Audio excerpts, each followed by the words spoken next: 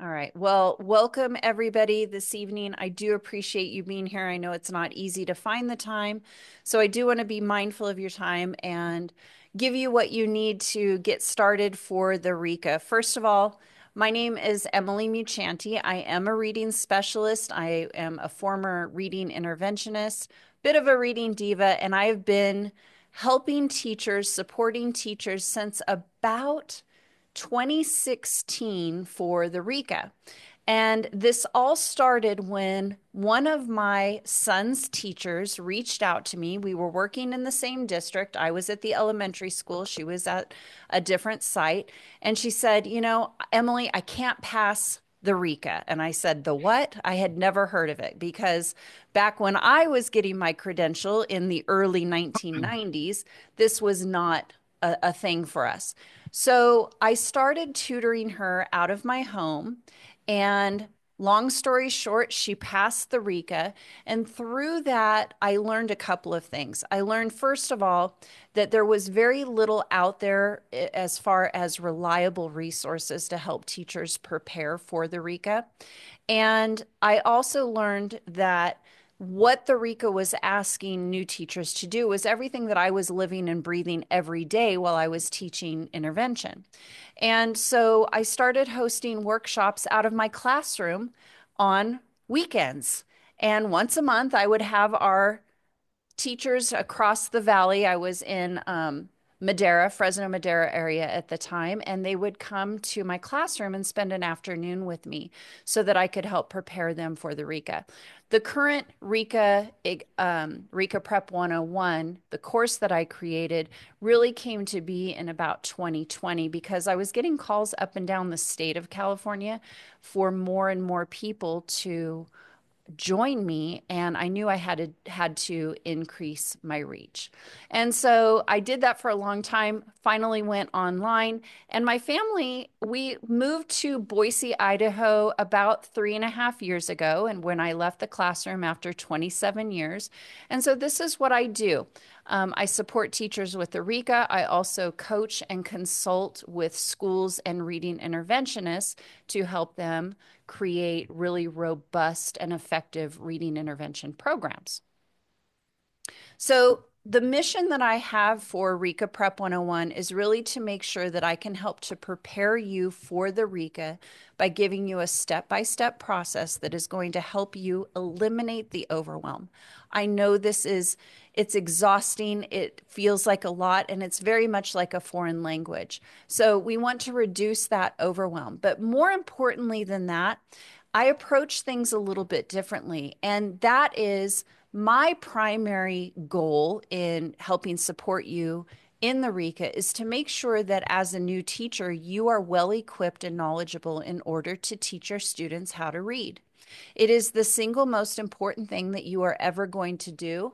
And I believe it is really something important for me having those skills to be able to pass that along to you. I think that it helps us to function as a working society, and we know that so many challenges with our adults in society are linked to illiteracy, and I want to help you to reduce that risk. So you are in the right place if you've never taken the RICA before and you're just getting started, but you're also in the right place if you have taken it but you haven't passed. And especially to those of you that are special ed teachers, you are feeling probably like the RICA is completely baffling. It is very much like a new language to you, and it's not your fault. We're going to talk a little bit more about that. So I want to give you some announcements before we begin, just kind of some timely announcements. This is as of November 2024. We know that the RICA in its current state is retiring June 30th of 2025. That will be the last date that you will be able to take and pass the RICA exam. It is being replaced by something called the Literacy Performance assessment or performance task. I see a typo there. The LPA, the Literacy Performance Assessment. And this is really a revision of the cycle 2 of the Cal TPA. They are going through pilots with this coming up this spring. And the goal is that universities are going to have to align their courses and their credential programs to meet the needs of our candidates, and then the LPA becomes the competency assessment for that. So what that means for you, since you're already in the program, is that you have 225 days left. That is it. The Rica is gone after 225 days.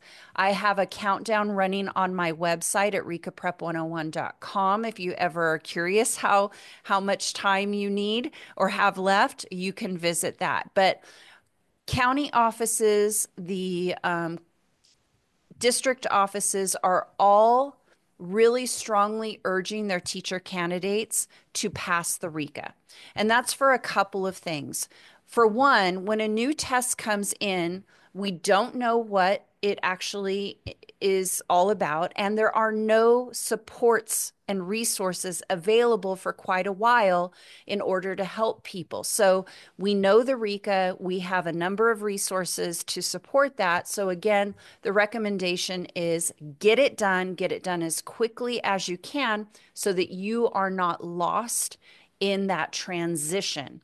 I don't know what that will mean for your credential program. Those will be questions that you will have to ask your universities or your county offices. Now, one other really important note is that there is something called testing accommodations for the Rica, which means that you can actually qualify for receiving extended time when you take the Rica. So I'm going to drop a link in the chat, but you can find this on the CDC website. It falls under the alternative testing arrangement. So here's a link that I'll tell you a little bit about this. Some testing candidates will be able to get extended time under certain qualifying conditions. Some of those conditions that I know qualify are if English is not your primary language, there is documentation that you can read up on the in the link that I sent you. If you have a documented learning disability like dyslexia, if you have a medical condition that may cause you to need extended time, attention deficit disorder, anxiety, all of those things have qualified people for receiving time and a half, which means for subtest 1 and 2, you can get an extra 35 minutes, and on subtest 3, you can get an extra 45 minutes. My recommendation is that if you think you may qualify for that additional time, apply. It is free to apply. You get an answer within between a week and 1 to 3 weeks. And it's really going to help reduce your anxiety just knowing that you have that additional time. Again, that link is in the chat. So make sure that you check that out when you have some additional time. Now, I always like for you to evaluate whether or not you consider yourself an advantaged test taker or a disadvantaged test taker. And I do this because I think it's important for you to know what you are up against. You've all heard the rumors about the Rica. It is a challenging test. It has, from what I understand, one of the lowest first-time pass rates at about 68% for the written and about 50% for the video option. But some of you will be more advantaged and some will be more disadvantaged. So I want you to think about this. The advantaged test takers are those of you that may have gone straight to college knowing you wanted to be a teacher, you were a liberal studies major, and so a lot of your content has woven in the requirements of the Rica, and so that might help give you an advantage.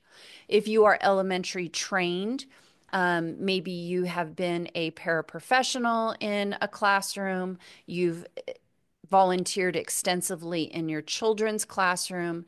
You may be an intern. You might have been a long-term sub. Those kinds of things will give you an advantage. Disadvantaged test takers, our number one disadvantaged group is our special education teachers. And this is not your fault.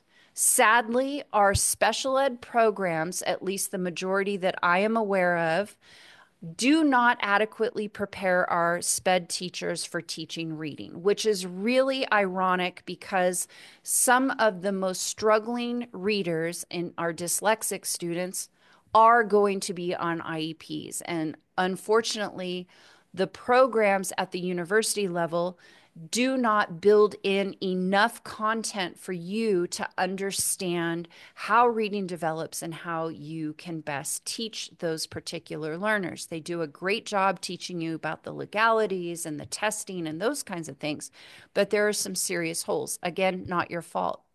If English is not your primary language, you are at a disadvantage, mostly because of the time constraints of the Rica.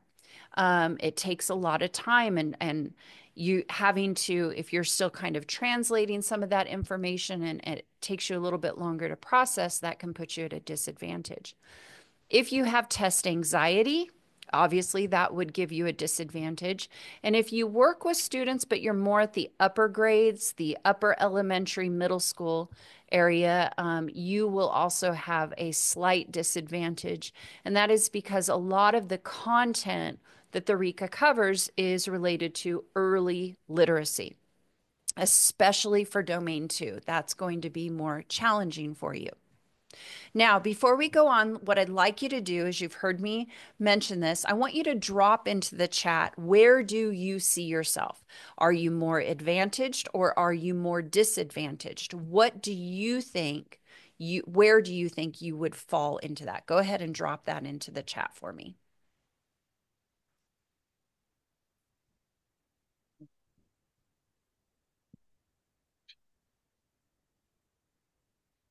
Yeah, that's kind of, usually what we get a lot of disadvantaged more because you probably have tried this and haven't had much luck. And so you're finding out, okay, this is a little bit challenging. So, yes. All right. Thank you for that. Now, again, I don't do it to scare you, but I want to give you, I am a realist and I want you to know exactly what you're up against. So, one thing to consider is the approach that you have taken in the past. If you are a past test taker and have not found success, you need to look at how you're preparing. Are you just memorizing terminology?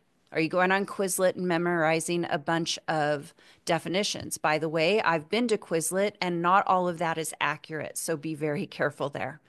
Are you just taking the CDC practice exam? The CDC practice exam will give you a false sense of security. That practice exam is far easier than what you are actually going to see on the RICA. Unfortunately, that's just the way what they've given you. I don't know why. Or have you found other practice tests? And again, you're still just focusing on terminology and taking a bunch of practice exams. If you are focused on just the terminology and the practice exams, let me be clear, that is important. We have to know the terminology and you do need to take practice exams. But if that is your entire focus, that is not going to get you there. You have to focus on learning the content because no matter what question comes up on the multiple choice, you have to take what you know about that content and you have to apply the knowledge to the question. You're not going to be able to see a bunch of sample questions and that are going to have the same situation. So you have to learn the content. The other thing, are you just asking other people what's on the RICA, what's on the RICA? That is not effective. These are when you rely on the recollections of past test takers who were in a very stressful situation, not a good idea. Definitely not. So if if any of these have predominantly been the way that you have approached this, I'm going to tell you to stop right now because I'm going to give you a better way, a more effective way to do this that's actually going to get you on get you to the finish line. But before we go into that, I want to cover what the Rica actually, the content of the Rica. So the Rica is broken down into 5 domains. And these 5 domains are split off into 3 different subtests. And we're going to go through each of these just a little bit more in detail so that you can see what they incorporate. Within each domain, there are a number of different competencies. So, domain 1 is all about planning, organizing, and managing reading instruction based on assessment. And there are 2 competencies here for this. It's the planning and the organizing and the managing part of it, which is all about your pedagogy, how your best practices for doing these things. And we get into this a great deal. And the other competency is about reading assessment, being able to analyze assessment data in order to determine the best instructional course of action for a struggling student. Now, let me say this. Domain 1 is actually a part of subtest 3. This is not where I want you to start your studies. We actually save domain 1 for the end. We save it for the end because domain 1 is going to include content from all of the other domains. So we're going to put this one on the very end. It is a part of subtest 3. We start our studies with domain 2. This is word analysis, and this is by far the heaviest, most challenging domain of all of them. There is more questions, more content in this domain than any other domain. What else is challenging about this one is that we are looking developmentally at kids from TK, preschool, all the way to middle school. There's a lot of developmental stages that are happening from the reading standpoint within this domain. So there are actually 5 competencies. The first is all about phonological and phonemic awareness. And if you're like most people, those 2 terms are confusing and you may be not quite sure how to separate those and what the differences are. We cover all of that. Concepts of print, letter recognition, and the alphabetic principle. This is all early literacy and literacy readiness that we cover. Competency 5 is all about the phonics and sight words and the terminology and concepts related to that, while competency 6 moves into how do we teach it and how do we assess for it. And then the final competency, number 7, is the syllabic analysis, structural analysis, and orthographic knowledge of these really big words, right? It's about how do we teach and how kids to read multisyllabic words. So that's where we get into the older students working with some more complex types of skills. Domain 3 is all about fluency, oral reading fluency. There are only 2 competencies here related to this. You will learn the role that fluency plays in the development of reading and what can affect fluency development, and also how do you teach it and how do we assess for it. All of these are a part, again, of subtest 1. So domain 2 and domain 3 is where you start your studying. Okay, that is the best place to begin. Now, you can start with domain 1 to kind of get an idea, but you do not test on that one. You test these in order. Subtest 1, subtest 2, subtest 3. Trust me. Again, this falls under that do what I say because I've done it for so long. I know what can work here.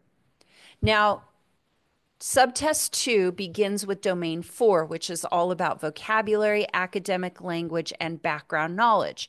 Make a note that this particular domain is really heavy in questions related to English learners. Our English learners really struggle with this particular area. And so you need to be ready for that as you are preparing to test. And what we do here is, what role do these things play in reading development? What affects it? And then again, how do we teach it? And how do we assess for it? Domain 5 is the other part of subtest 2, and this is all related to comprehension. We talk first in competency 12 about the concepts and factors that affect reading comprehension. So it's more reading comprehension from a broad standpoint. And then we look at what we can do throughout the reading process to actually teach students how to strengthen comprehension and how we can assess for it. And then competency 14 looks specifically at instruction related to narrative text and literary text. And competency 15 looks specifically at informational and expository text. So again, domain 1 is a part of subtest 3. Domains 2 and 3 comprise subtest 1, and domains 4 and 5 comprise subtest 3, 2. Yes. Sometimes I start to confuse myself. There's so many numbers. All right, so it looks like this. Within each domain, or within each subtest, this is the multiple choice breakdown. There are 27 multiple choice questions related to domain 2 and only 8 related to domain 3. You can see why domain 2 is so important.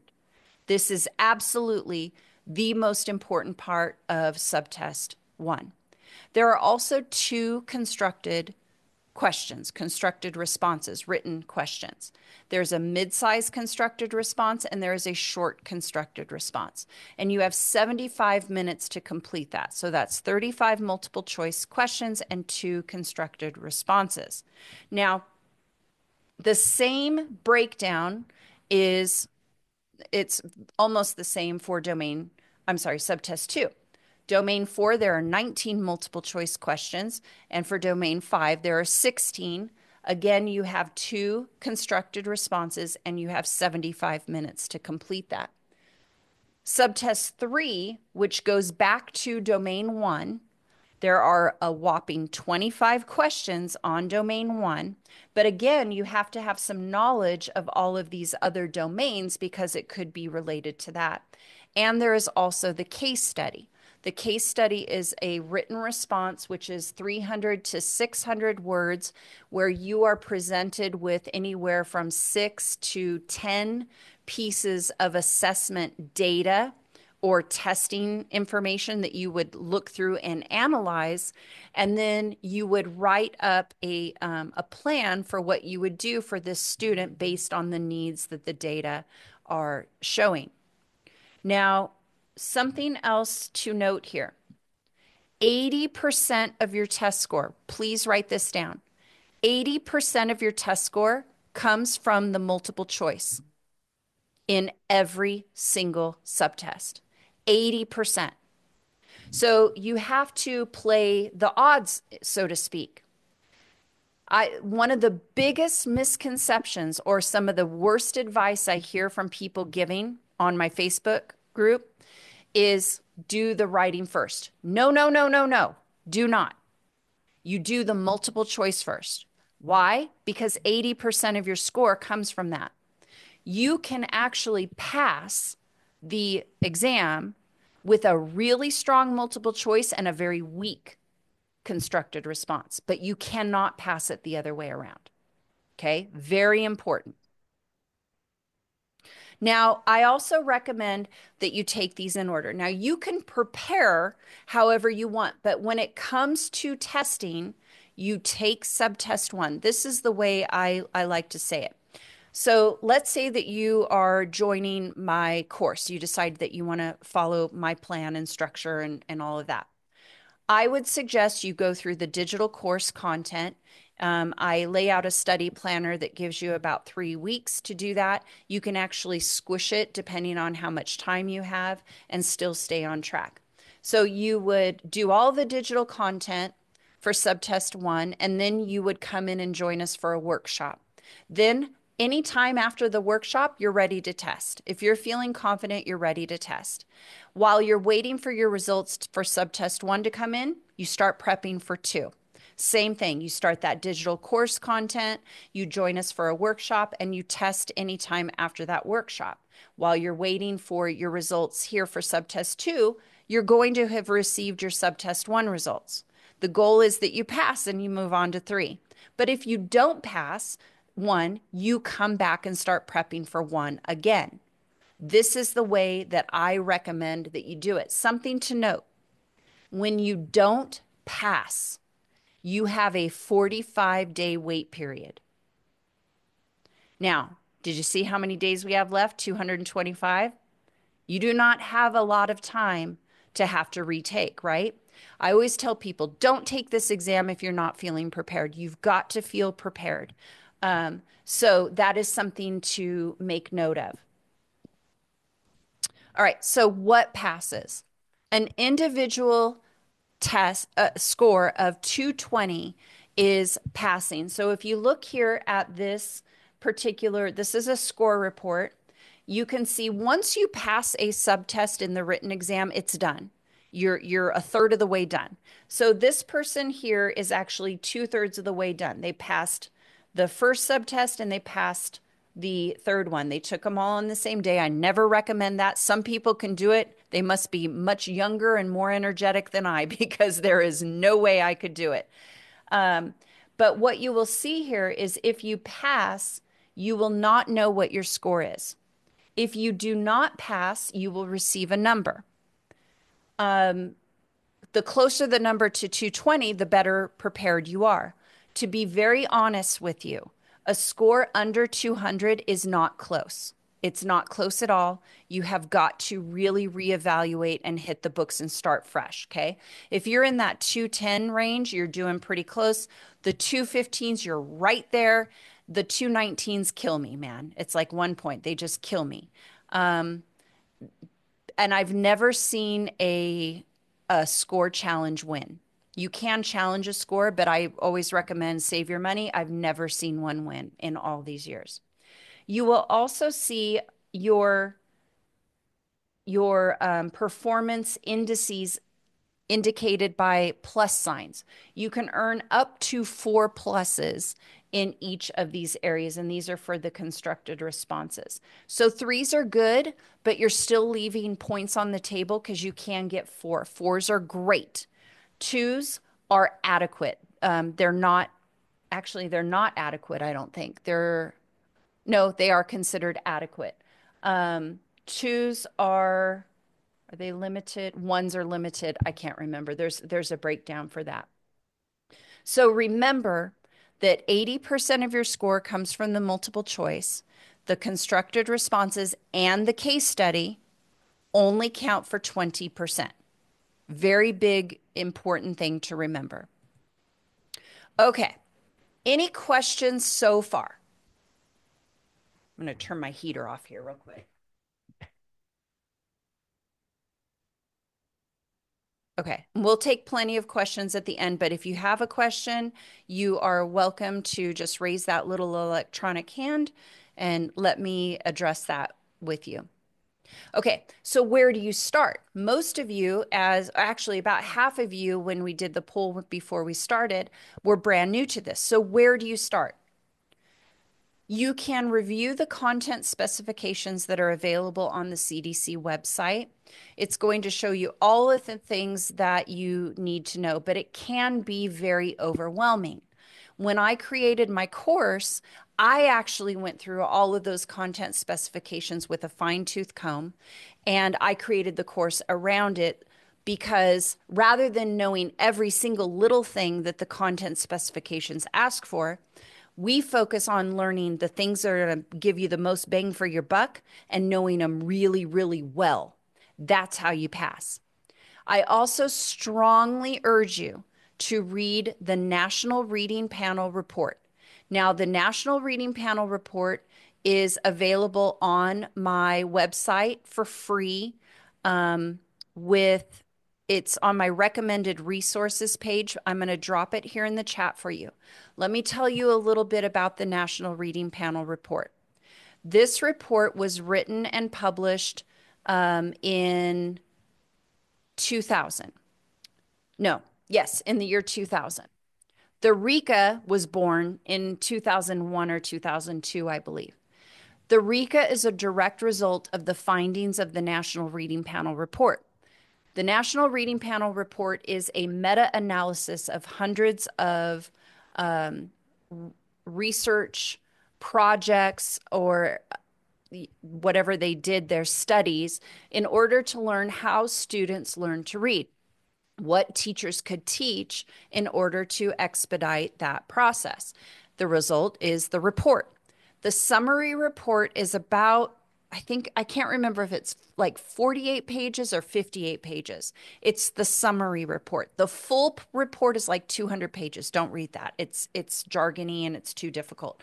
The summary report was written for teachers and parents, and it's meant to tell you what we need to teach and how we need to teach it.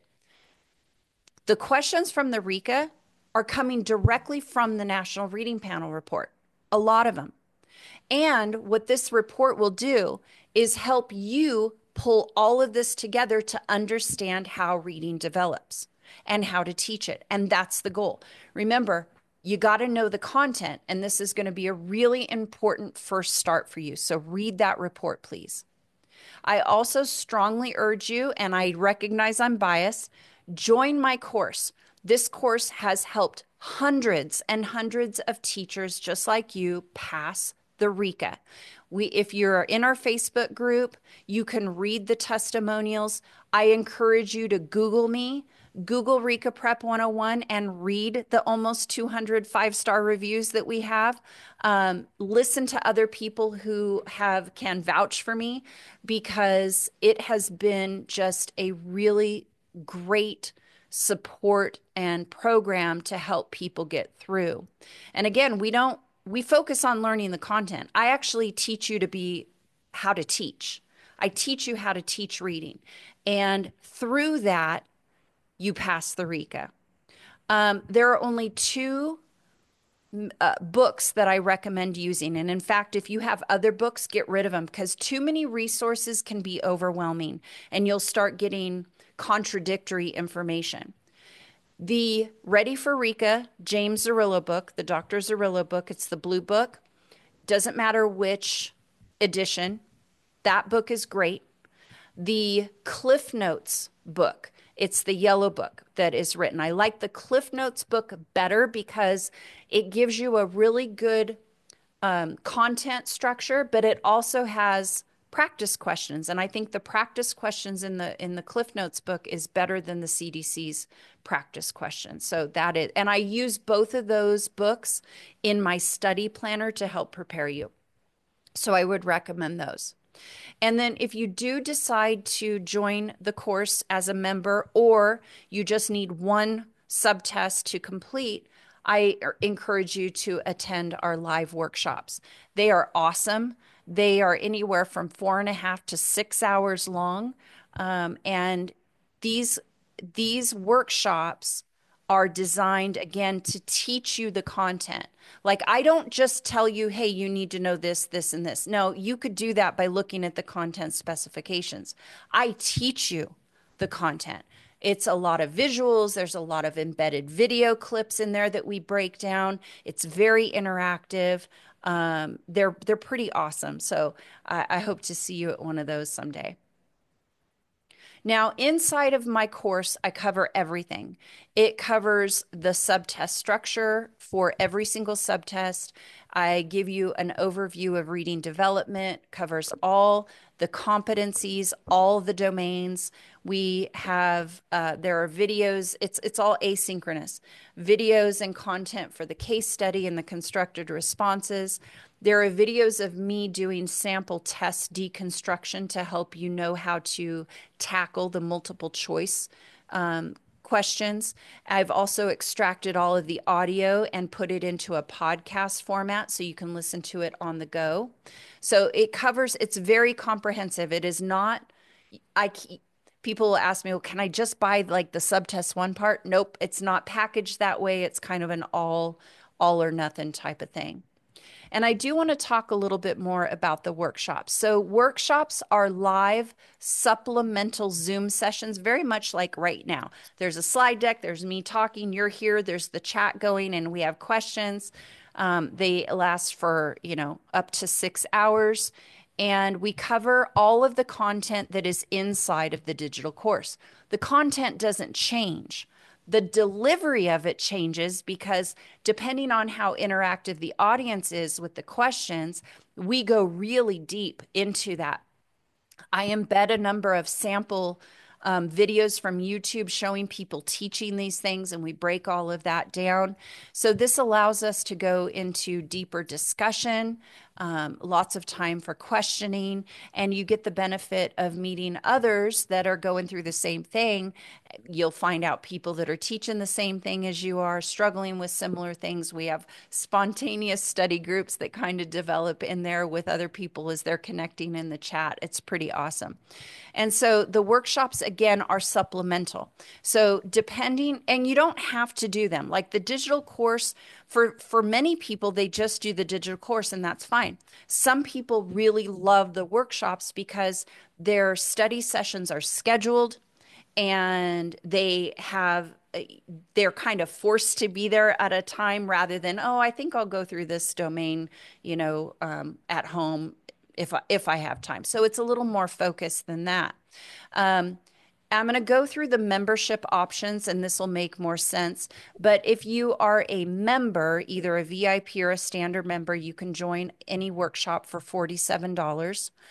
If you are a non-member, like you're like, I only have one workshop or one subtest left, I don't need the whole membership, you could just come in on a workshop for $97.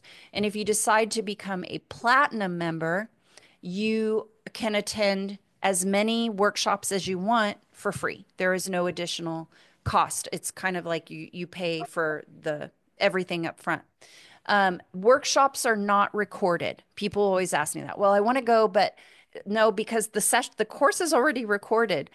So I don't record the workshops. You have to be there live to participate in those. And another nice thing about the course is there's a mobile app. So Kajabi is the name of my web host. They've just recently rebranded. So this is the icon or the avatar that you'll see, icon avatar. I don't know if I'm using the term right, but Kajabi is the name of my web host, and this is where my course is housed. And so you can go to the App Store, Google Play Store, whatever it may be, and download this app for free. And then you can log in. And so if you're on your phone or your desktop, laptop, whatever, all of your content will sync. And so you can pick up wherever you may want. Okay. So these are the course options. I got a sneeze coming if I. Okay. Okay. Um, there are a number of different options that I've created to try to help for whatever your situation may be. So a standard member is 127, and this will be through June. And this covers everything that I've talked about. The difference here between the standard and the VIP is all memberships come with all of the digital content, okay, and the podcast and everything. The difference comes in if you want me to read and critique your writing or if you want to attend the workshops. Those are the differences. So a standard member is invited to workshops, but each workshop costs $47, which is like less than $10 an hour. These you can earn up to 1 unit of credit as a standard member if you come to each of the workshops, subtest 1, 2, and 3. So there's one of the units is for the workshop series. This is, let's see, the VIP membership is the same as the standard, except I will give you personal feedback on your writing. So if you want to share your case study with me, if you want to write your constructive responses and get my feedback, I will personally read those and critique them.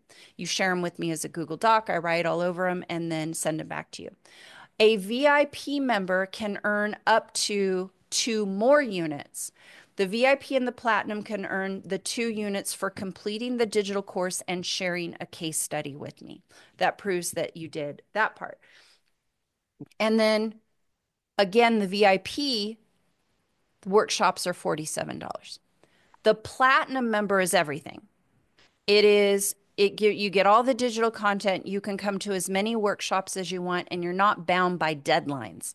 I send you the link. If your Saturday opens up, you join us. You have to register, but registration is free. Okay. So it's some people just like the I don't want to keep having to, pay that sort of thing. So this is their deal here. We also have a monthly membership. So maybe you're like, that's kind of a big chunk of money right now. And you could do $47 a month. There is no discount. I do like to, as a thank you for those of you who join me live, I like to offer you a 10% discount on any of these three memberships here. So I want you to write down this code. This is newbie Q 1117. It's the date that we have this webinar. And if you join before Wednesday, or it will expire Wednesday, so you can get any one of these minus 10%. Okay. Now, if you're doing the math, if you wanted to, the platinum membership is most cost effective if you're going to come to at least the three workshops. It's just more cost effective because this plus 47 plus 47 plus 47 works out more than 297. Plus, you're getting a discount for these. So, whatever works for you, if that is something that you are interested in, I'm writing the code in the chat for you so that you can copy that. Okay. That is newbie Q 1117. Again, if you forget the number, it's the date. I always put the date in it. Okay. Any questions about any of these before I keep going?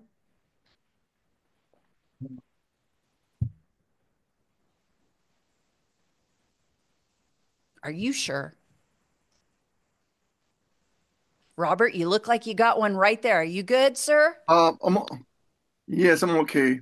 Okay. Can you hear me? Yes. Okay.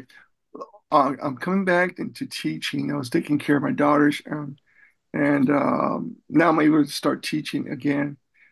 I haven't taken the Rica since 2008. I almost passed it, I just missed it by 1 point.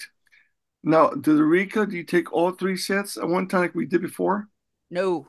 Oh, They're broken down into subtests, which is better. wow. Yeah, Okay. way better. They did that a couple of years ago. Yes, okay. That's right. I found out. So that's why I'm curious. Yes. Yes. Okay. It's Uh, it's a much better deal for all of you guys, trust me. Yeah. yeah, very stressful. Yes, I know. Right, right, Lindsay, right. do you Okay. have a question, sweetie?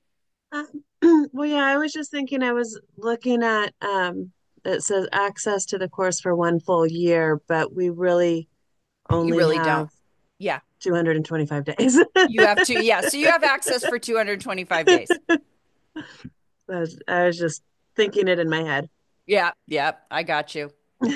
So, so there are a couple of ways that you can actually get your memberships paid for, and these have been used by other members in the past, and I want to share these with you.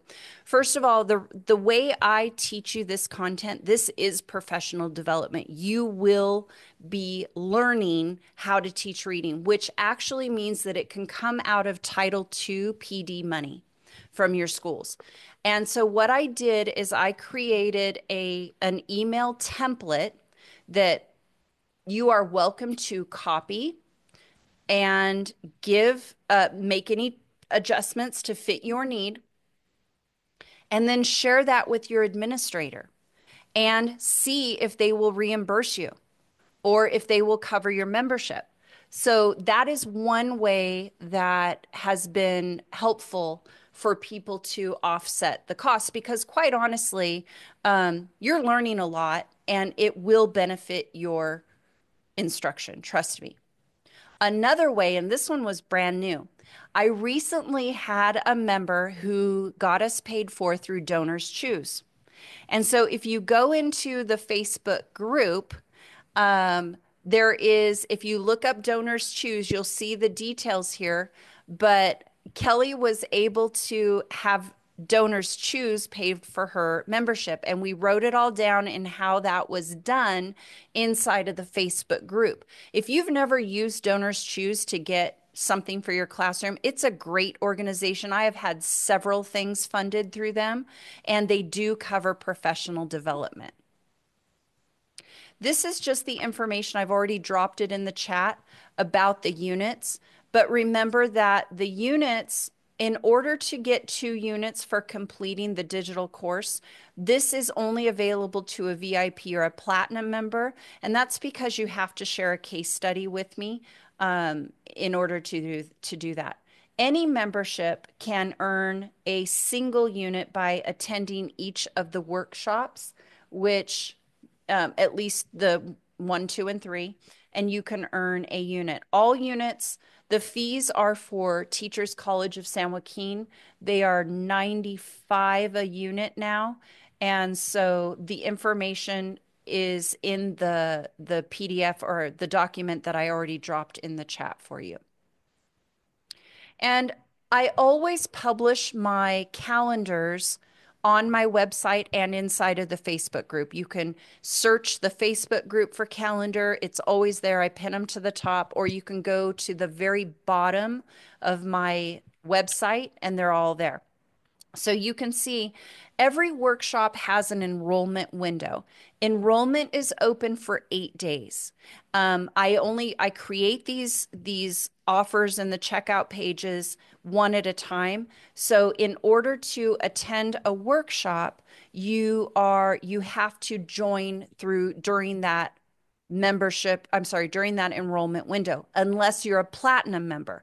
Platinum members can come anytime, but if you're a VIP, a monthly, or a standard, you have to register during the enrollment window. So you can see right now we are open for subtest 3. Our next workshop is subtest 3, which is happening this Saturday. And so I do this. What's going to happen is in 2 weeks, the subtest 1 workshop is coming around, which is why I time this newbie Q&A, because that gives you time to complete the digital content before our next workshop. So always pay attention. Our subtest 1 workshop enrollment will open on the 27th. And you can see that our subtest 1 is 6 hours long. It's really heavy. And so we break it into 2 days. So it's going to be on 2 Saturday mornings from 8 to 11. The enrollment will close on December 5th. But something else happening in December is what we call a boot camp. A boot camp is when I do all of the workshops in 6 days.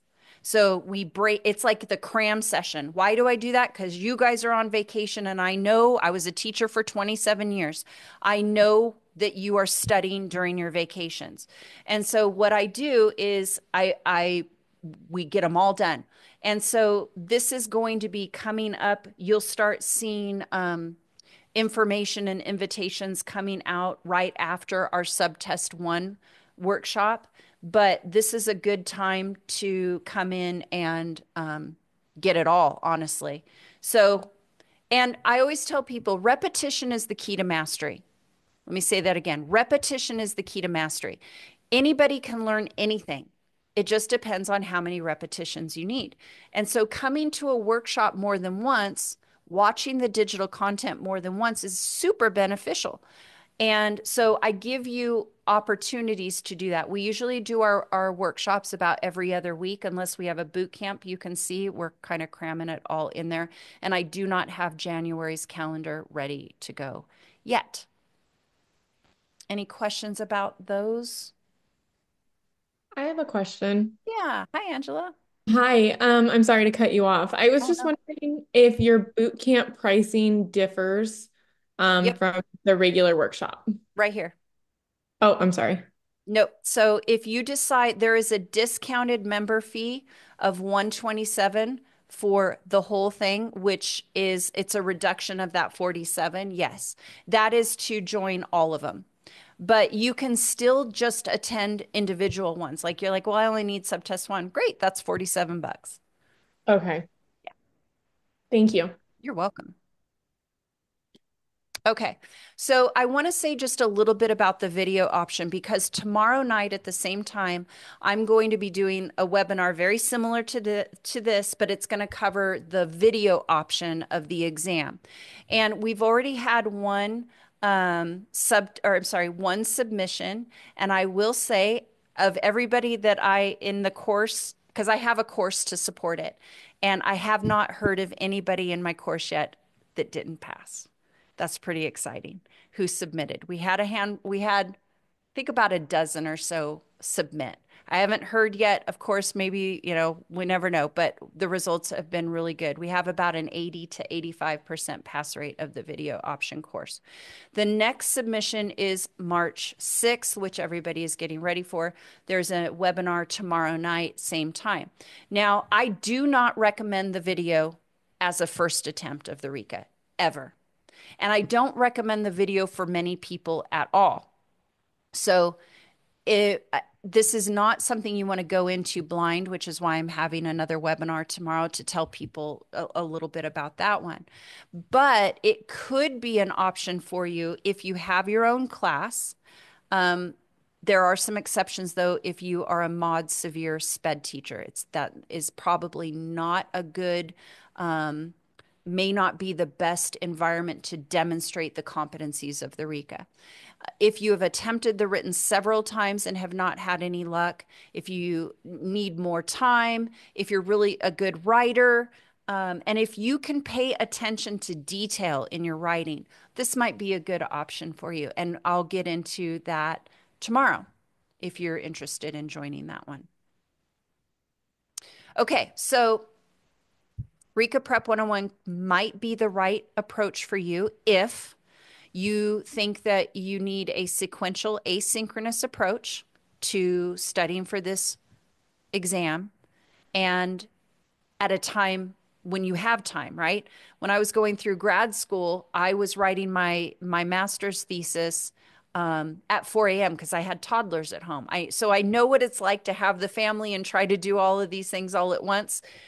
So the asynchronous can be helpful in giving you that because you can study anytime you want. If you are a visual learner and you need to see examples, this is a great option for you. Inside of any Rica Prep book that I've read, there are no pictures, and I try to make it really visual to show you what these things are. If you need a mentor that you can rely on and reach out to, that's why I'm here. It is just me. I've been doing this all these years, and it's just me. You email me, that's who you're going to get. It's going to be me. I sometimes talk people down from the testing center. I get these crazy Facebook messages. Emily, I'm freaking out. So I'll talk you off a cliff if I need to. If you like the option of attending a live workshop with other test takers, this is great for you. If you think that that idea of the podcast, so you can listen on your commute to work, perfect. And if you want the option of actually earning professional development units, while you're studying. That's how you make more money as a teacher. You've got to max out your units and get all the way over on your salary schedule as soon as possible. So it could be the right option for you. But I do want to take a moment and talk about your mindset, first of all. I'm really passionate about this. I'm passionate about literacy and teaching kids to read. And so I need you to evaluate where you are in your headspace. If you are coming into the Rica with a chip on your shoulder, you're angry that you have to take it, you think that, well, this is just another way for California to get my money and this doesn't measure how I am as a teacher, I want you to stop right now. First of all, you have to show competency in what you are teaching. If you were going in for brain surgery, I bet you would want a brain surgeon that has passed a competency exam, right? Our kids deserve no less than that. We have to, if we are going to have a profession that is respected, we have to hold ourselves to high standards. And that means that, yeah, you're going to have to pass a competency exam. And teaching a kid to read is the single most important thing that you will do throughout your career. It is everything to their future. If they can read, their future is bright. And if they can't, it is very, very dark. And you, my friend, are the one that is the gatekeeper. And how well you teach it determines how well they learn it. So, before you jump into this, I want you to dig deep and realize that this work is important. And if that doesn't resonate with you, I may not be the right person for you because I am absolutely about holding you to a high standard so that you can be an amazing teacher. Y'all got into this business because you love kids and because you want to work with kids and you want to change their future. And this is how you start doing it. So shift your mindset about the Rica. The Rica is the hurdle that proves that you have the competence to do what you need to do. I will show you every step of the way, I promise, but this is important. So before we close this part out, I want you to remember that the Rica is not easy. You are going to have to study. Some of you are going to have to study a lot. And we focus on learning the content. That's what's important. Not just the terms, not just the practice tests. Those are important, but you have to understand how all of it works together. If you're a SPED teacher, I recommend jump into a primary classroom, go visit a good classroom and see this in action. There's a lot of content there, or a lot of information that you can glean from a really good first grade teacher. Brush up on your writing skills. You do have to write. And if you decide to join me, I promise I will lead you every step of the way. And if you check out my YouTube channel, I mostly serve my reading interventionist audience as I coach and consult with them.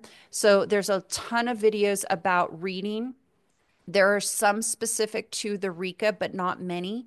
And I'm also on Instagram. I'm not real prominent there, but you're welcome to follow me there. And I know that it feels impossible, especially when you've got a countdown hanging over your shoulder, but you're going to get there and you absolutely will. You've got to put in the work.